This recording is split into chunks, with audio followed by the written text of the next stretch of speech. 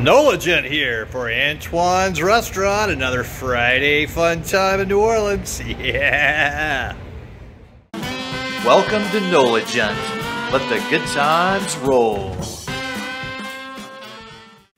In this episode of our restaurant review vlog, we visit Antoine's Restaurant for a traditional New Orleans lunch with a group of New Orleans gents. Antoine's is located in the French Quarter at 713 St. Louis Street.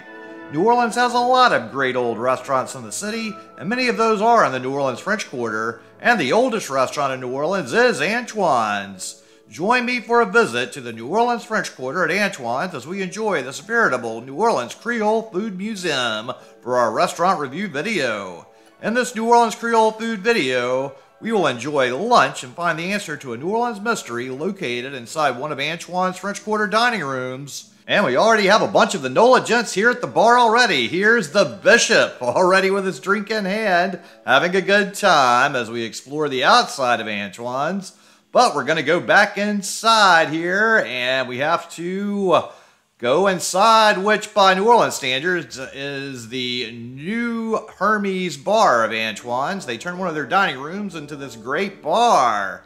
So, on the grand scale of things, this is a new bar in New Orleans. So, it's a nice little space, but we're just going to do a quick walk through and go into the dining room through the bar area here. So, Antoine's Restaurant is not just the oldest restaurant in New Orleans, as it is also the oldest family-run restaurant in the USA. This restaurant had its start when Antoine Alciatore immigrated from France and opened what came to be known as Antoine's Restaurant in 1840.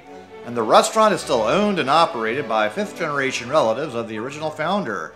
Antoine's has become world-renowned for their French-Creole cuisine, impeccable service, and unique atmosphere that have created a legendary dining experience in New Orleans since 1840. Antoine's is the birthplace of such culinary classics as Oysters Rockefeller, Sardou, and Pommes de Terre Souffles.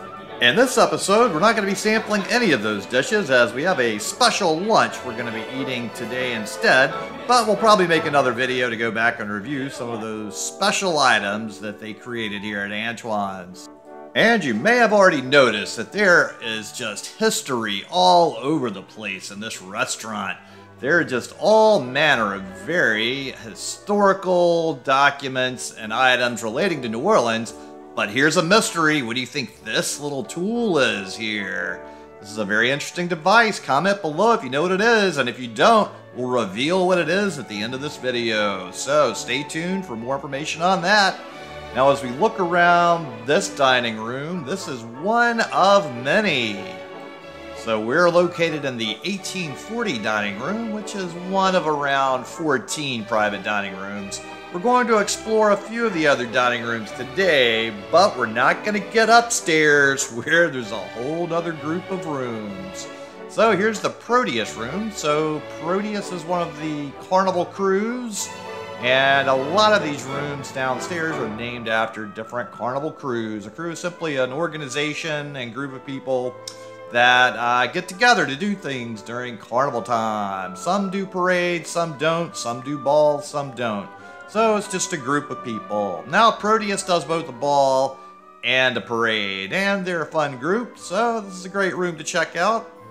And then here we're going to see all of these great carnival decorations. Next is the escargot room, which you might guess a big focus in here is on the escargot, the snail right there.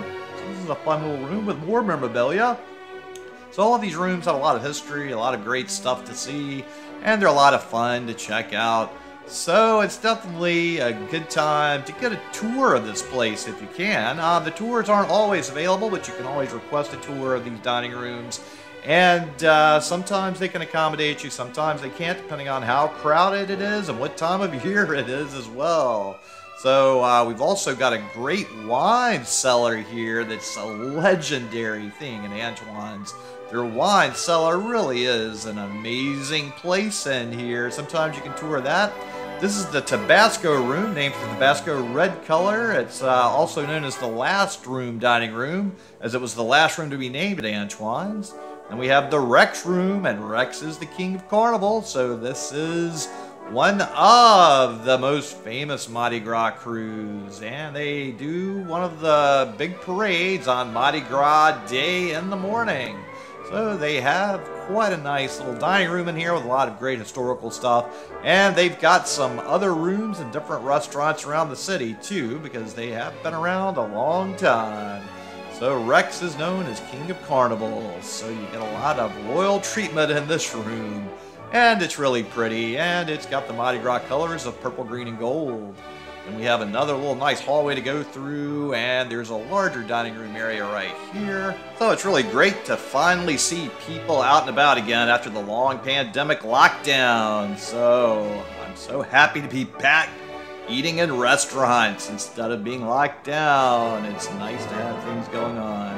Well, we're back at our table now. We're going to eat some of this delicious French bread and take a look at the menu. So for appetizers, we have Antoine Seafood Duo. We have Creole andouille sausage gratin and smoked pompano dip.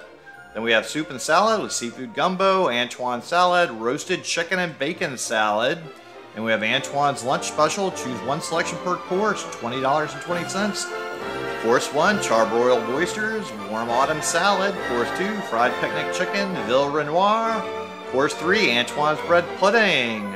Then we have the lunch entrees with classic fish amadine, Creole shrimp bowl, Antoine's burger, smoked ham and sage quiche, petit filet with marchand du vent, and dessert, flowers chocolate torte, Antoine's bread pudding, Jubilee cheesecake. So we finished looking at the menu, and the service was a little bit slow, so we were waiting to put our order in and just kept eating a little more of this delicious French bread. And I'm sitting here next to the senator, and he's hungry too. Ooh, ready to eat. So, ready to put our orders in and get started with this party. Ooh. So, we're going to have some fun in here. The senator likes his cocktail, and I like my beer. So, we're having a good time for a lunch. It's a lot of fun with our group of gents in here. But, ooh, I'm so happy I got an order in for my gumbo. And it's time to enjoy some delicious seafood gumbo. So, let's see what all's in here. Okay, we got some shrimp, some okra, ooh, some tomatoes. Let's see, I'm not seeing any crab meat in here, so it looks like it's mostly a shrimp okra gumbo with some tomatoes. Many Cajuns consider tomatoes and gumbo a sin. Now here's the oysters the senator got. You liking those? Pretty good? I'm liking those, yeah. Are they all the same baked oyster, or you got different flavors? Oh, these are all charbroiled. All charbroiled, though, yeah. I'm a little bit sad I didn't get some oysters too, because oysters are always a great idea. And often you will get oysters in your gumbo, and it is the oysters time of year, so I'm a little bit sad there's no oysters or crab in my gumbo. But it's still a good gumbo with just the shrimp and okra. So it's an enjoyable gumbo overall, although they could kick it up with some oysters and crab next time. Now, a lot of people at the table got the fried chicken, and all reports are this is a fantastic fried chicken. Even to our friend there, Bones. Okay, so I got the shrimp Creole. Let's see how it tastes. This looks like a good version. And here's the veal that the bishop got. Okay, so these shrimp have their tails on it, which some people get freaked out by tails on their shrimp, but all you have to do, you just pick it up and pinch it on the end, and they come right out, no problem. So that way you know they're more fresh and not necessarily the frozen preserved ones, although I think now they sell frozen ones with the tails too. Also got a nice little onion ring on top of here, so that's a nice little extra touch. I've never had an onion ring on top of my shrimp Creole before, so that's a neat little spin on things. So I have not seen this before, but hey, I'm always up for an onion ring. Okay, so these are some nice shoestring onion rings, all good. Now I've got some greenery on top of there too, so I guess I can say I'm getting all my vegetables with a little greenery, some tomatoes and the shrimp Creole. Ooh. Now this is a chunky tomato shrimp Creole. There's so many different varieties of shrimp Creole. Every place does their own unique version. Some are more saucy, some are more chunky, so it's always a nice variety with shrimp Creole. There's so many different varieties of them, and these are a good size of shrimp as well, so this is definitely, I would say, the standard minimum size for shrimp Creole generally in most restaurants. that I've eaten at for a very tasty, delicious shrimp creole. Some places have done tiny little itty bitty size, but I've definitely polished off this dish really fast, and there's some really good flavors in there. You can see it's chock full of some bell pepper and onions, so it's a really great mix in here. It's almost what some people might call a salsa, I guess. Except there's no jalapenos. So now that I've destroyed my shrimp creole, we'll go ahead and destroy the subscribe button, give this video a thumbs up, and comment below. Let me know what you thought about this video so far. So the senator got bread pudding for dessert, and I got the cheesecake for dessert. So it's everybody's favorite time now, dessert. Ooh, now this cheesecake is not the normal size of cheesecake of a slice. It's its own little independent cake with some nice fruit here. So this does look pretty delicious. And, okay, it does taste good, so I'll give that a smash of that subscribe button and a thumbs up for this cheesecake, too. It does have some good flavors in here, and that's a little mint leaf on top. So a nice little combination of flavors here. All goes together well. Most people at the table got the bread pudding, though, but I was one of the few people that went for the cheesecake because I needed a little more cheese and cake in my life, right? And some fruit. So it's a pretty good combination. I think I'm liking this a lot more than I would a bread pudding. So I might be a cheesecake fan above and beyond a bread pudding fan. So put me on Team Cheesecake. Ooh, yes.